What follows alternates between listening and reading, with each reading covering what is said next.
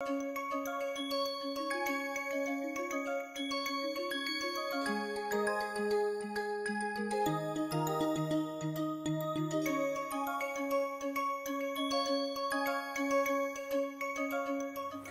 have seen the double dot product. To proceed in that direction, we have little bit going back and looking at an interesting relationship. Sigma dash ij is equal to 2g multiplied by epsilon dash ij. This dash indicates the deviatoric stress here, and this dash indicates the deviatoric strain. In other words, the deviatoric stress in any direction is proportional to the deviatoric strain in that particular direction. For example, I can write here sigma dash ij is proportional to, by avoiding 2g, I just write proportional to epsilon dash ij. Now, we are going to prove it first, how it is coming. Recall the Hooke's law of triaxial stress regime, and this is what we have done already. Here the Kronecker delta ij term is involved. What is the elaborate form of this? If we recollect, it looks like this. The epsilon ij is a 3 into 3 matrix. 1 by E is over here. 1 plus nu over here. Sigma ij is a 3 into 3 matrix minus nu. Then sigma ij, sigma kk. Actually, if you simplify, it will be 3 will come out, and this is sigma bar. Sigma bar is the mean stress, which is sigma 1, or rather this plus this divided by 3. Okay. Now, let us see the proof. This is the relation which has already been established, and here multiply both sides by delta ij. The Kronecker delta is multiplied in both sides. This is quite possible because if I is equal to j, I am multiplying at both sides by 1, and if I is not equal to j, I am multiplying both sides by 0. So, this is logical. Now, if we look into it, it basically simplifies to epsilon kk from here comes out. How? Say I is not equal to j. In that case, this first epsilon 1 2, epsilon 2 3, epsilon 3 1, all such terms will become 0. As I equal to j, in that case, say I take I equal to j equal to 2, in that case I have to write epsilon kk, that means epsilon 3 3.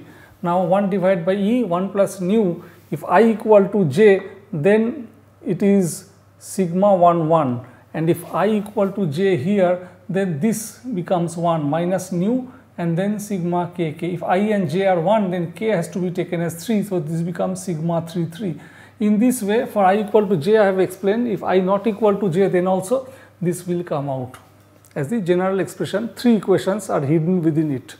Now again multiply both sides by the Kronecker delta ij divided by 3. Once this is being done, this basically leads to the mean strain over here.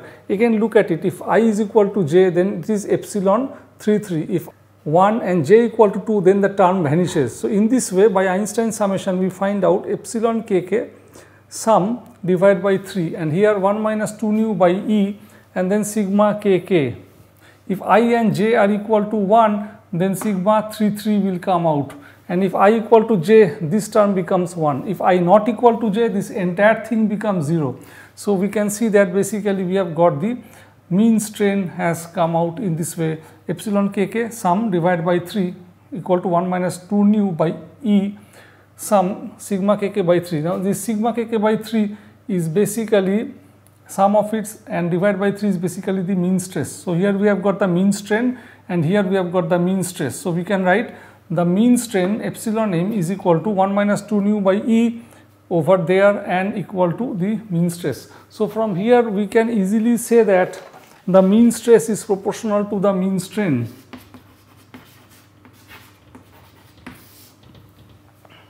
Now from this relation, this one is taken. This is the mean value, this is the mean strain at this side and the mean stress at that side.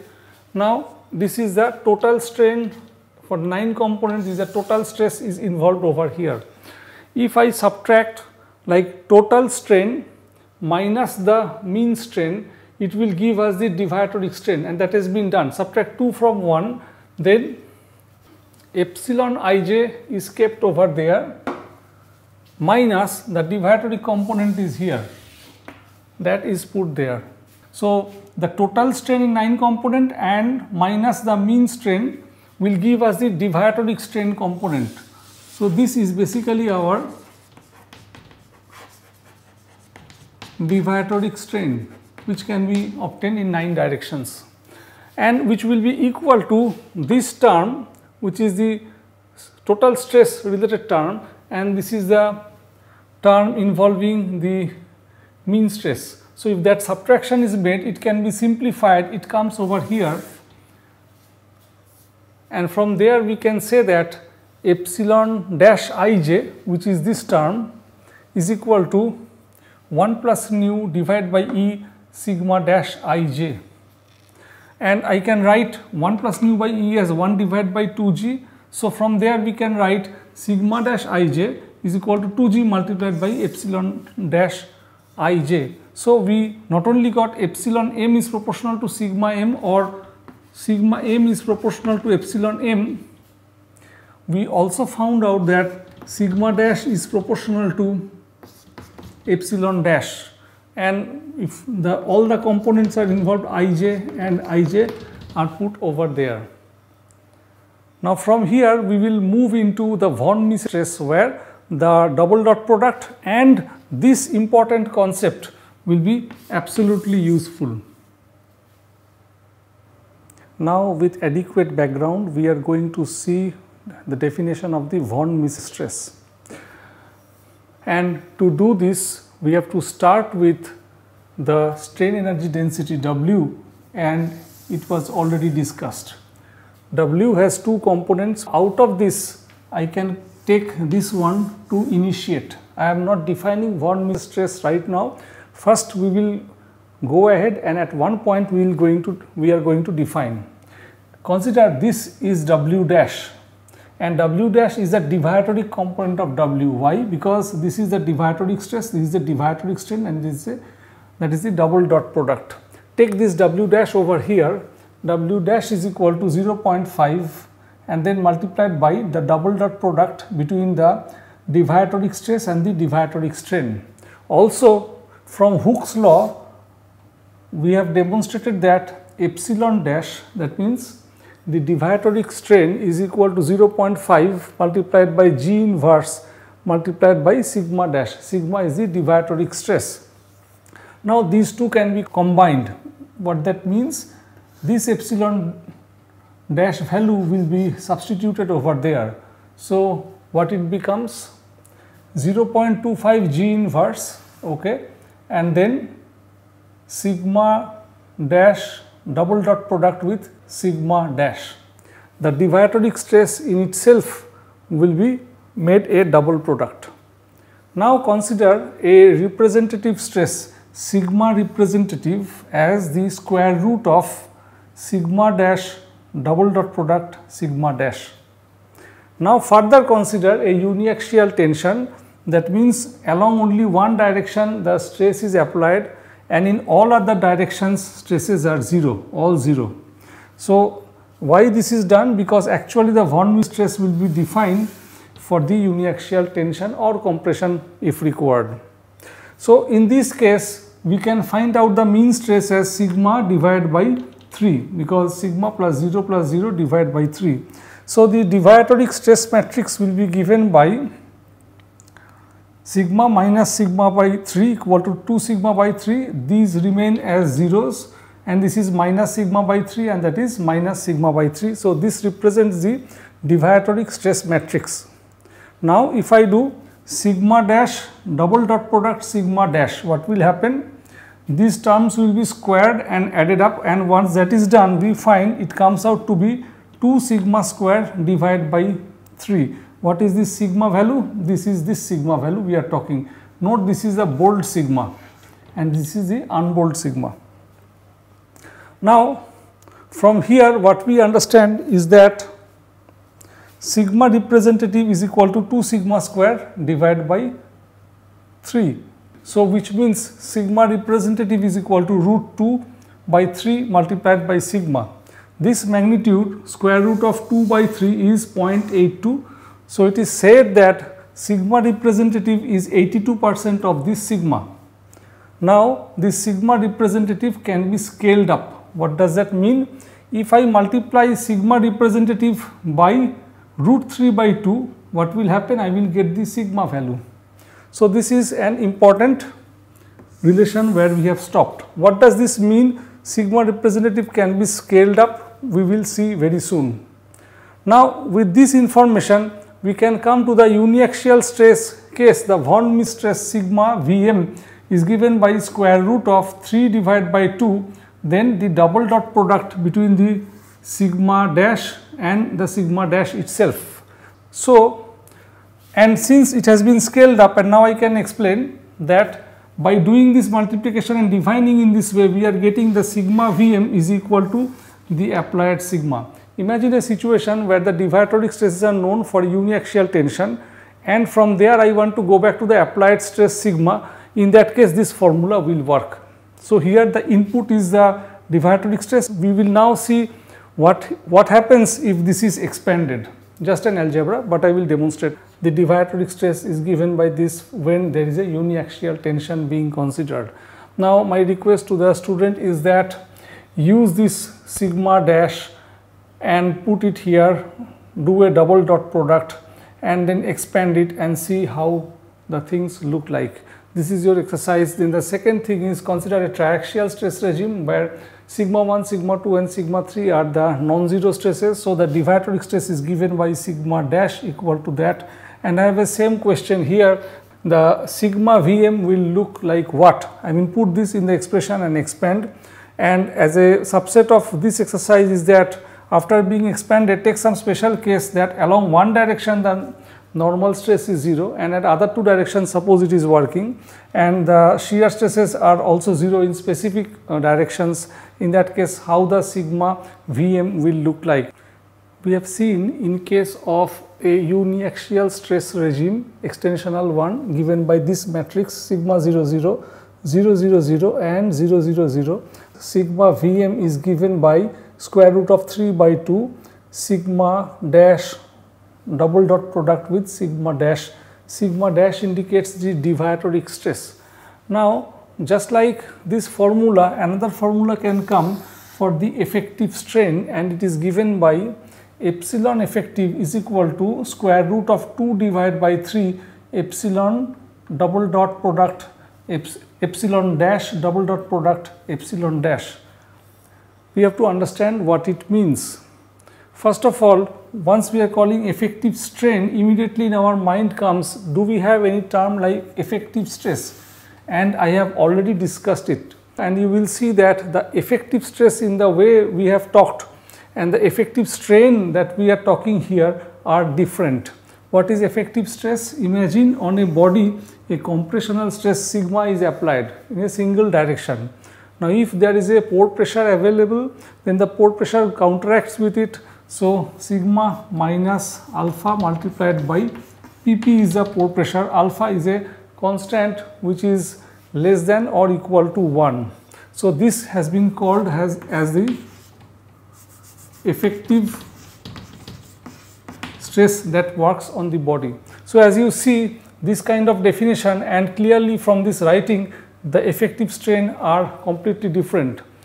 In case of effective strain, what happens here? We are putting the deviatoric strain terms, their double dot product is done and then multiplied by 2/3, make a square root, then we pick up the epsilon effective value. Now let's try to understand why is the difference even 3 by 2 and 2 by 3. Why it is happening and from where 2 by 3 is coming, let's understand. Consider again the uniaxial stress regime, and in that case what happens? Sigma 11 or sigma here will produce a strain along epsilon 11 and that is epsilon. Now along sigma 22 and sigma 33 there are 0 stresses acting, but along those directions two other normal strains will be produced which is equal to minus epsilon by 2, which has already been proved. So in this case, whereas you were observing we found out the sigma dash from such a matrix, here epsilon dash or the deviatoric strain can be obtained from such a matrix. Clearly the two matrices are different, therefore the final outcome Here it was 3 by 2 scaling up was done, and here it is 2 by 3 scaling up has happened. So now my request to the students, find out epsilon dash as a matrix, 3 into 3 matrix, Deviatoric strain 1. Then you do a double dot product. What does that mean? The term here, here and here in this diagonal are to be squared and basically to be added up. Once that is being done, then multiply it by 2/3 and make a square root and check, are you getting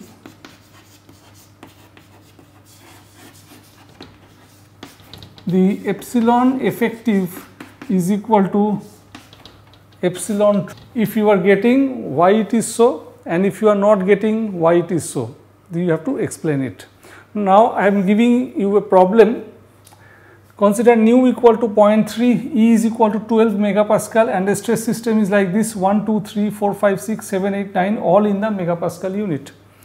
Now here a sequence of things to be done by you. Find out sigma bar, the mean stress, find out the deviatoric stress as a tensor, this one also is a tensor, and then using the given sigma bar, E which is given to you 12 megapascal and nu which is given to you as 0.3, find out the epsilon and the G. Epsilon will come out as a 3 into 3 matrix. Then find out, again doing like from this given stress 3 into 3 matrix, here you subtract what to do, the mean stress. What you will get? You will get sigma dash as a 3 into 3 matrix. It must be done so that we develop some fluency. And finally you show that sigma dash ij is equal to 2g multiplied by epsilon dash ij, which was already proved, and now with the numbers we have to go through the same process. We are now going to see a very important thing in the rock mechanics or solid mechanics studies, and the same thing is also found in fluid mechanics as well. Consider there are 3 perpendicular axes. I have drawn them, but I have not written which one is x, which one is y, and which one is z.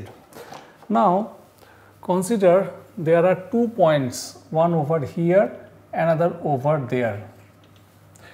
This point can be represented by the vector x, which can have the values x1, y1, z1 if we think like that. So that point can be characterized by this vector x. This distance is a very small distance, d capital X, and it can have its position vector. Now think of some deformation in the solid or in the rocks, or if it is a fluid mechanics, you are thinking fluid is flowing and the points have moved.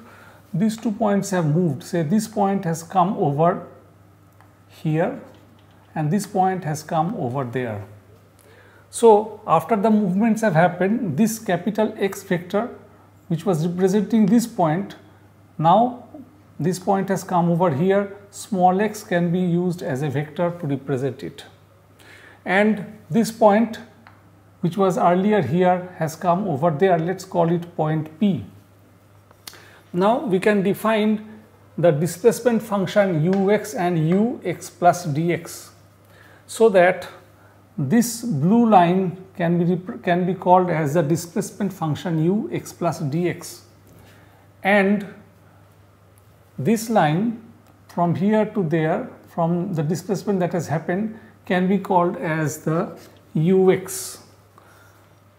Now this is a small distance d capital X and this is a small distance d small x. We will look at a vector relationship capital X plus ux is equal to small x. This is the capital X plus ux is equal to small x. Within this triangle, this triangular relationship can be established. I am going from here to here and then from here to here. In other words, I can straightway travel from here to there. So capital X plus u capital X is equal to x can be written. And from here we can write small x minus capital X is equal to ux, and it will be useful in future. We want to look at the OP vector OP. This can be written like, if I want to travel from O to P, alternately I can travel from here to there, there to there. That's what has been done. OP is given by x plus dx. This is capital X plus d capital X, and then the displacement vector u x plus dx that has been stated.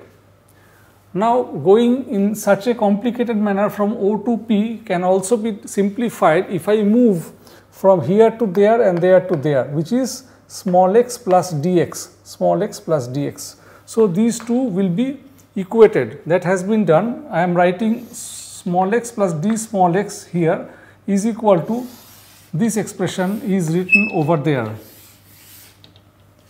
Now, next this x is taken at that side of the equation. That is what I am writing, minus x, and here was a plus x, so that has become minus minus x. Now, again we can recollect this relation which was described first, that the displacement function u capital X is equal to small x minus capital X.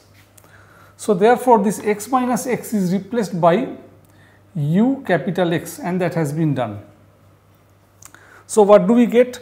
D small x is equal to d capital X plus u capital X plus dx minus u capital X. Now, this portion can be written in a different way. We can write it, and you can follow from this equation towards here. D small x is equal to d capital X plus nabla u dx. Now, here we need to understand what is the meaning of this nabla. Nabla operator is given by this del x1, del x2, del x3. So, once this is a nabla operator, we can put x and then tensor product of the nabla operator, which means this will be transposed. That has happened. These are the capital X values, capital X1, capital X2 and capital X3. And once this matrix multiplication is done, we get into this form del small x1, del capital X1, del small x1, del capital X2, del small x1, del capital X3, and the rest you can read by your own. So, what is common in the first row is that in the numerator del x1 is common, and the denominator this is x1, x2 and x3. Now, you can look at the second row and the third row, and accordingly you can understand and remember.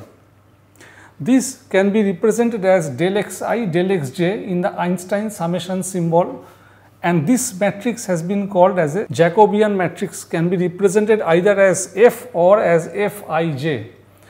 This has been called as the deformation gradient or the gradient of the position function. Now, we were here dx is equal to dx plus nabla u d capital X, and from here we can take dx common and take it outside. Here is I is the identity matrix. We are dealing with 3 into 3 matrix, so it is 1 0 0, 0 1 0 and 0 0 1. So, from here we can write d small x divided by d capital X is equal to f, is again we are as we call as a deformation gradient, is equal to I plus nabla u, and the expression I have written over there. This entire expression I have written over there.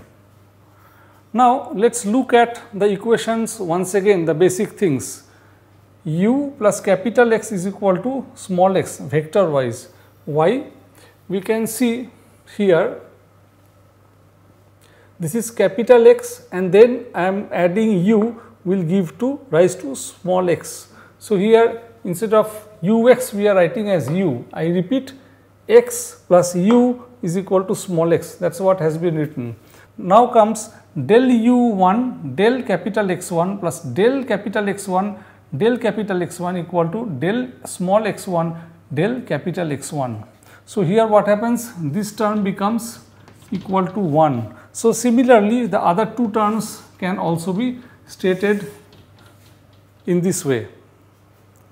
Here will be plus 1. Now, let us understand in detail this x1, x2, x3 and capital X1, capital X2, capital X3, those were nowhere stated. x1, x2, x3 was not there. So, Imagine in these three perpendicular axes, we define one of them as axis 1, another as axis 2, and the third one as the axis 3. Then this capital X can be resolved along those axes as capital X1, capital X2 and capital X3. Likewise, this small x can be resolved along the three axes as small x1, small x2 and small x3. These x1, x2, x3s are represented over here. When we apply the deformation gradient in our studies, it will be very fast.